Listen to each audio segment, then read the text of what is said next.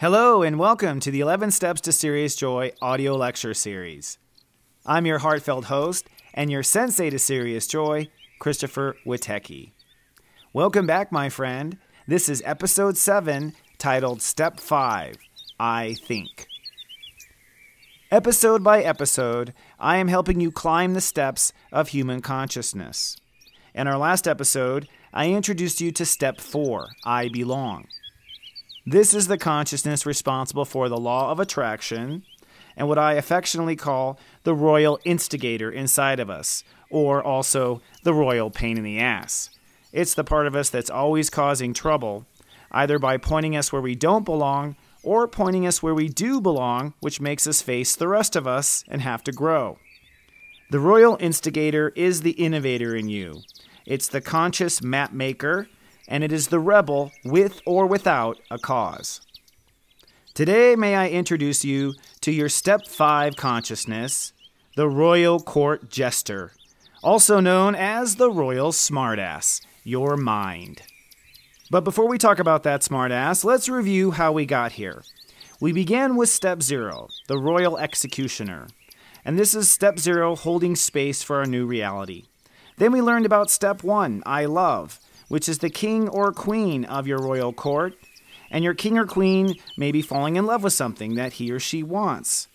Then in Step 2, we spoke about the inner royal baby getting excited, and how the inner royal nanny had to support you to move forward with the wish.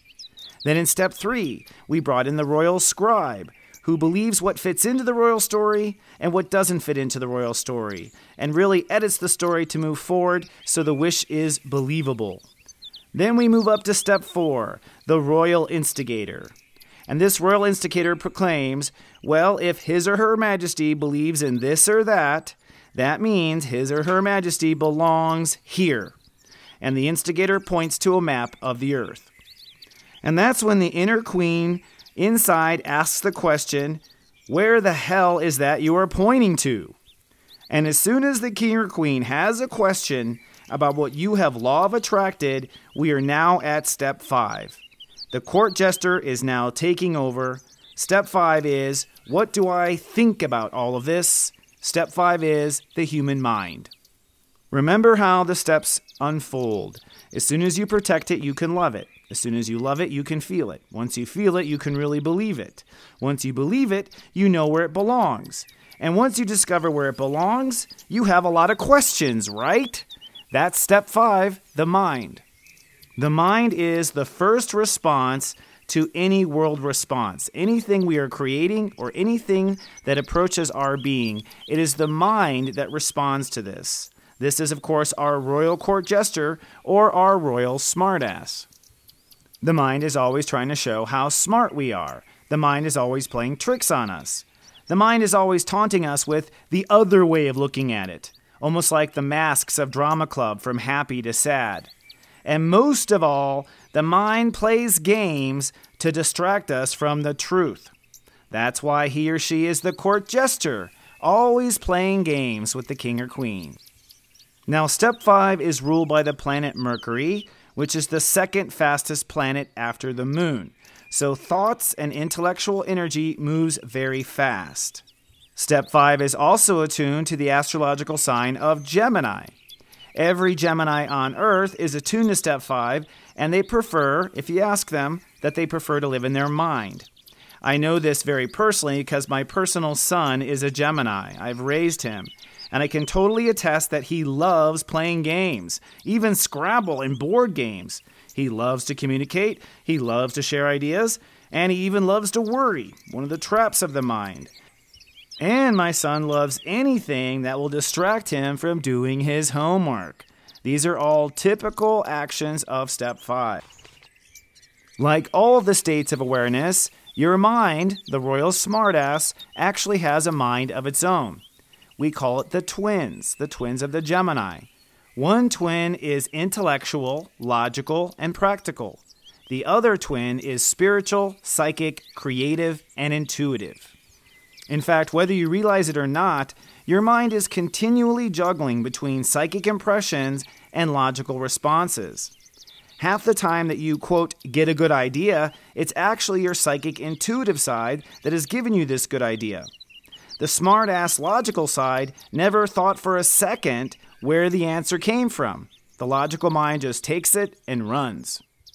This psychic side and logical side is one of the way God Universe fuses spirit with organic life. So it allows us to unite our mind with our body and spirit. So the smartass is really two voices that speak as one. And it's actually not just two voices, but the mind actually is a representative of all 11 voices inside of you. You could say that Step 5 is a spiritual house of Congress. It stands between all the states of awareness, or it stands between all the characters of our inner royal court. As we climb the pyramid to the 11 steps to Sirius JoY, notice Step 5 is nearly halfway between Step 0 and Step 11. The mind is the state of awareness that exchanges information between the bottom steps, which is our inner royal court, Steps 0 through 4, and the top steps, Steps 6 through 11, or our outer royal court. That means that your heart, or the king or queen, must go through the mind to get to the other side of the royal court, and vice versa. The mind is a filter the heart must go through to communicate to the rest of your entire being. The mind is the hub. This is how brainwashing can take over a person's life. If you get to take over their Step 5, what they think, you control all the steps above and below that mind position. This is also why modern media, government propaganda, and commercial television deliberately aims to distract you within Step 5, the mind. Modern manipulation aims to keep you arguing with yourself or with other people. Pharmaceuticals try to convince you that you have diseases of the mind. Then they prescribe drugs that disconnect you from your own mind. So society has learned a long time ago, if you want to control the human race, the mind is a good place to go. So the mind is the state of awareness where the inner royal court actually meets to discuss what's going on with the outer royal court. This is your royal congress, or your royal parliament, if you will. The court jester, which is the mind, is the master of ceremonies and hosts the entire congress of voices that each represent a part of your royal court. You can just think about this to see this for yourself. If your body hurts, Step 11, your mind knows about it. If you feel sad, Step 2, your mind knows about it. If you want to hit somebody because you're angry, Step 9, ego, your mind also knows about that. And if you get the haunting sense that you've been here before and have deja vu, Step 7, your mind also knows that. So the mind is always picking up on all the messages from all the states of awareness. And if you bring in our royal court of characters, it basically says that everybody on earth has multiple voices in their head talking. According to science, everybody on earth therefore has a multiple personality disorder. Everyone would be termed crazy. Everyone has many voices in their head, and these all lead to different parts of the royal court. Rarely is a thought from the mind alone. Now you may ask, well, if I have all these voices in my head, what's the voice of my mind? Good question. The voice of your mind is the one asking the question. The voice of your mind is the voice listening to the answer. So your mind is the part that asks questions and listens to answers. That is what the focus of Gemini is. And the reason why the mind is this big interviewer is because its job is to associate all the messages from all the different states of awareness and bring them to some sort of organization and order. So you could look at the court jester as a bit of an attorney. When your mind says, "You look fat in those jeans," that's not really your mind that's saying it. That's the royal instigator, which is taunting your ego, aka the royal dumbass. So you basically have one state of awareness picking on another state of awareness. It's not really the mind that's instigating that, in my opinion. When your mind says, "I feel scared," that's the royal baby complaining that the royal executioner is not doing his or her job to protect you.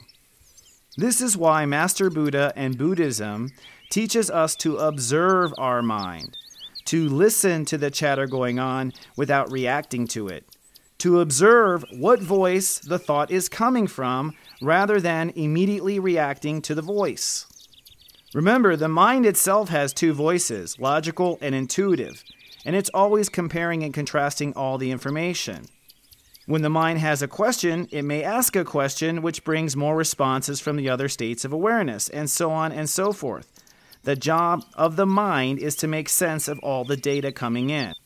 Now, it's from observing your thoughts rather than pushing your thoughts, that's when you'll start to discover your psychic messages coming in. If a thought pops into your mind without any logical sequence, in other words, a thought you did not ask a question to, it's likely a psychic thought. Like I said earlier, your psychic voice, what we call the mind's eye or step 7, is the one answering most of the questions most of the time without people really noticing where it came from. So, Sensei, how does one manage that smart-ass mind of ours, the royal court jester? Well, there's only one opinion that counts most in the mind. Can you guess which royal court character that is? You guessed it, the king or queen, or your heart. Out of all the voices in your head, the heart's voice is number 1, step 1. The mind must take time out to ask the heart for the king or queen's opinion. That's the only way the mind will ever be settled about anything. It's the heart's jurisdiction to make those choices. So for instance, when you hear your voice say, "You look fat in those jeans," instead of going into the argument in your mind, ask your heart, your king or queen, is that comment appropriate for His or Her Majesty's court? Are you really going to insult your heart with that lewd conversation? If you take the message to the heart, you might find that the heart is hurt, that the message actually hurts the king or queen. Your heart doesn't want to feel that. And this is when your royal executioner steps forward and you become defensive on the inside. But where does one defend the heart? In my opinion, it must come from the mind. The mind must be mindful of the heart. So if you say something lewd to the heart, it's almost like the king or queen has to say, "Hey, smartass, you may not allow conversation in the royal mind that offends His Majesty of the heart, or off with your head." Whenever your mind thinks something that hurts your heart, do not allow it to happen. Give yourself a get-out-of-jail-free card and move on to a new topic to think about. It's my experience that the mind usually enjoys thinking about something new and didn't want to think about that anyways either. So getting back to our 11 steps to Sirius JoY, to manifest something in your life or manifest Sirius JoY in your life, here are some step 5 guidelines. If a thought or dialogue in your head is hurting your heart, it must be explored if it's appropriate or not. If it's new information, then you have to allow it in because you honestly don't want to close your mind off to new information, whether it hurts your heart or not. But if it's something you've already thought 1,000 times, that information is no longer admissible in the royal court. If something from the past that hurts you comes up that you've already thought about 1,000 times, this is not admissible in court. If something or someone else said something that hurts you, something that originated outside of you, that really shouldn't be admissible in court either. Now, a lot of times, the chatter and the arguing going on in the mind is actually a brilliant distraction or game devised to keep you away from your goals. People actually procrastinate moving on to step 6 just by keeping some argument going in their mind. I know many people caught up from moving forward in their life because the argument keeps going. They never ask the heart for the advice, and so the argument is never settled. Another device is inner chatter and inner dialogue is often a technique to ignore people's feelings. A lot of people don't know how to soothe their feelings or manage their feelings, so it's literally like they put their hands up to their ears and they're like, la, la, la, la, la, la, la, la, and literally use the mind to drown out what they're feeling. I feel is step 2, remember. So if we get to a bad feeling that hits step 5, the smartass will often distract the king or queen as a way of numbing up. So here is your step 5 manifest checklist. As long as the mind is unsettled, step 5, manifestation will not move forward.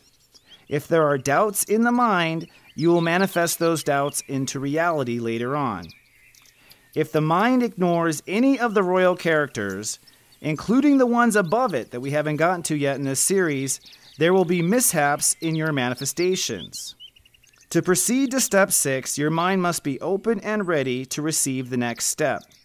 So let's say you're manifesting a new house. Let's apply the steps leading up to step 5 so you have a nice review. Step 0, I protect. You take the time and space for your house and your new life. Step 1, you imagine what you would love in your new house and begin to fall in love with some sort of creative vision.